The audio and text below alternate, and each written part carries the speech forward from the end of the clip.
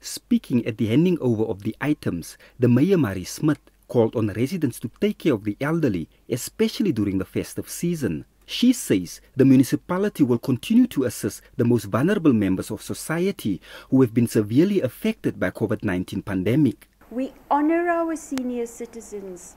They are in our community the pillars, and the contributions that they are still making to our society.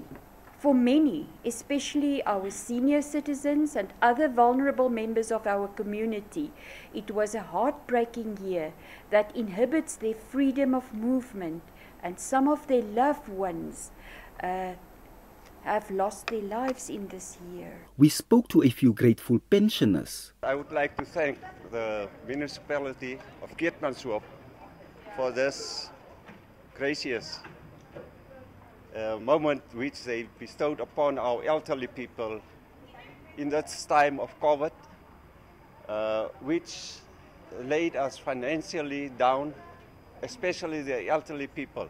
The Christmas time is a time to give, and we thank municipality in all the municipality leaders who are give our old age, because the old age is the backbone of the nation. The food parcels include maize meal, sugar, cooking oil, flour, tea and canned food. Na Tangwejimi NBC News, Keetmanshoop.